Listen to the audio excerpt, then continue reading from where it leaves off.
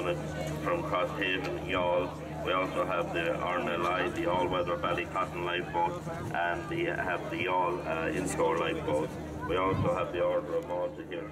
So the information will come in here today, and he will task the Youghal inshore lifeboat to assist swimmer in difficulty. The Youghal inshore lifeboat will then leave their base. I'll give you a rundown on the RNLI in a few moments and how they operate right around the country and in the UK. And we operate with all these agencies, whether it's the RNLI, whether it's the Air Corps, the Navy, any of the Garda Síochána, the HSE. We have service level agreements with all of them. We work together, we train together, and for these such occasions where something gets into difficulty or whether there's maybe a major incident, there's a major emergency plan in place, we continuously work together right round summer, winter, spring, so we're ready for all contingencies. So you see that here the casualty has been taken on board the lifeboat now, and he's proceeding ashore to the pontoon. They will hand the casualty from the shore on the pontoon if he can go over.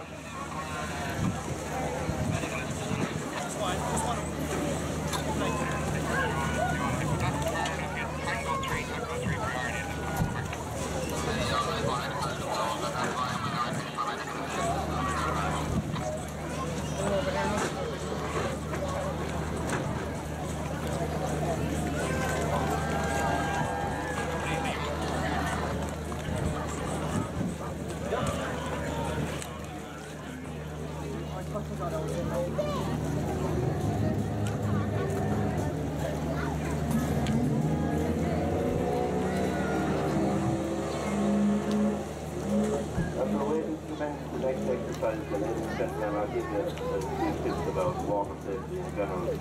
What we would say to you is a number of tips, sometimes we call them the 5 P's.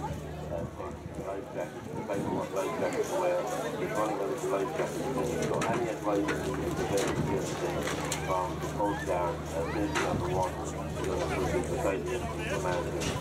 We would always also say, if you're going to see, if you're using the maritime environment, always tell somebody where you're going and when you expect to return, and always have a means of communication, whether it's a handheld radio or a remote.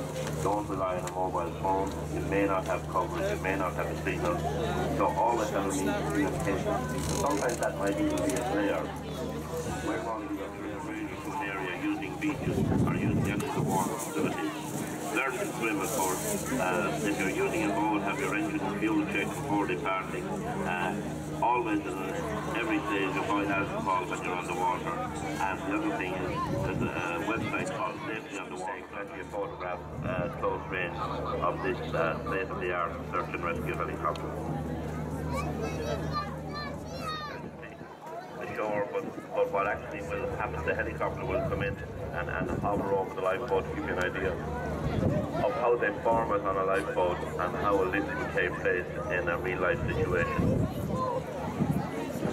Just to give you a bit of history of the organisations that are here today, just in front of the Incident Command Unit, we have Mick Grant.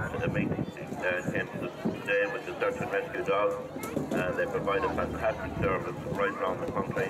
In fact, Mick was up till 4 o'clock this morning on the Galtee Mountain searching for 2 missing people who were located safe and well.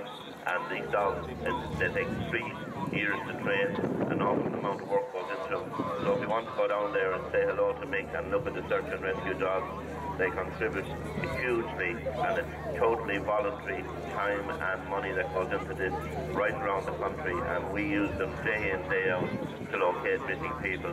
The Garda Síochána also use them, and also the HSE. All the agencies of the state working together. So he's very welcome here today, and if you go over and look at the fabulous dogs that he's trained to become, we call them stars.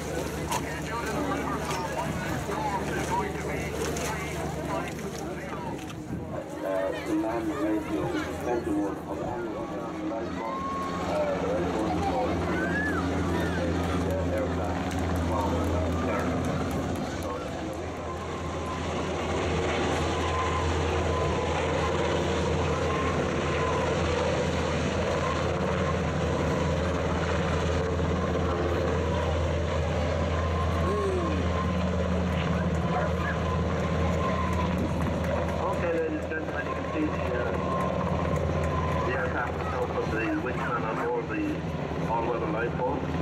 In a real-life situation, that winchman is also a fully trained paramedic, so he would assess the situation, the injuries on board, and he would transmit the information back to the aircraft via radio.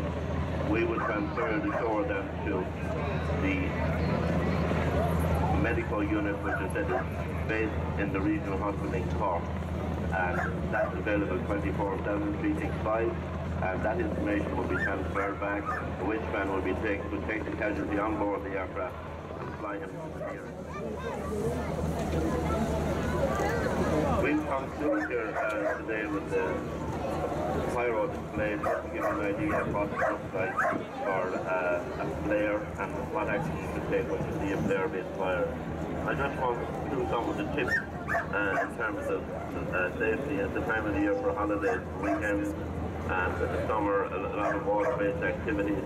So before you plan to go and buoyancy aids, and if you go on the website safetyonthewater.ie, all that information is freely available. It might be, the buoyancy is measured in newtons, so it goes from 50 newtons to the Youghal inshore, the Ballycotton all-weather, and the water-based to Corky at 92. So if you want to get a photograph there, power flares, there's green flares and then they're showing a red signal indicating ready and me